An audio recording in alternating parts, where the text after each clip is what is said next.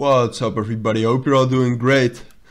So yeah, in the next few minutes we'll do a quick price prediction and price analysis on Fantom, abbreviation FTM, which has been going absolutely crazy lately.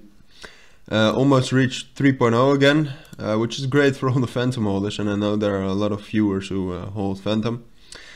So yeah, basically I think, to be honest, we're at quite an important price level. There are basically two things that can happen.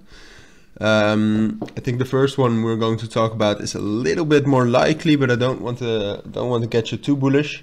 But I think Bitcoin is going to recover in the next few days, and that's why I think it is more likely that we kind of do this, so that we break the 3.0. Possibly take a break retest. We don't necessarily have to. We could also take a break retest off of a 3.15.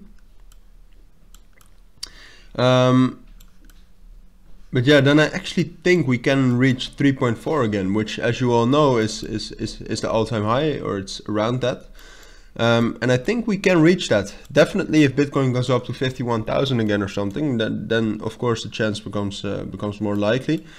But yeah, as I said, we would really need to break that 3.0 level, and the candle close should at least be around 3.1, in my opinion.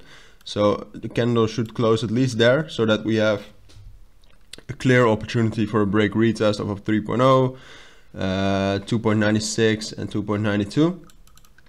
But yeah, then I'd say my price target would be 3.4. To be honest, I don't think we are going to break that all-time high now. I mean, if you look at this whole bull trend, of course it's the crypto market, so bull runs can last longer than you think, but I don't know, I just don't see it happening with the whole market still kind of being filled with fear. I mean, Bitcoin is still at around 46,000, so that's not great. And yeah, just don't, you know, we might, of course, but I think it's more likely that we drop down to 3.0 and then maybe consolidate, and from there try again and then do it. So yeah, if we don't break that 3.0, then I think it is more likely that we kind of consolidate between 3.0 and well, 2.78 or 2.67, and then from that consolidation, I do think that that kind of indicates that we have lost momentum, lost bullish momentum. We have not lost potential, but I'd say we probably drop down to 2.55, 2.45 again after that, and from there, the same as I said right there, we'll probably consolidate a little bit from here, maybe at the end of the consolidation shoot down a little bit lower with the wick, and from there try again to reach that 3.4 again. So yeah, that's basically my full analysis on Fantom for now. This will be for the upcoming days, to be honest. Not that long-term kind of an analysis.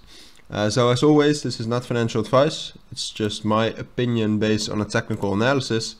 But if you have any questions about the technical analysis, or any other questions regarding the video, please let me know down in the comments, and I'll make sure to respond to that as soon as possible. And as for now, thank you all for watching and listening, and I hope to see you all in my next videos. Bye.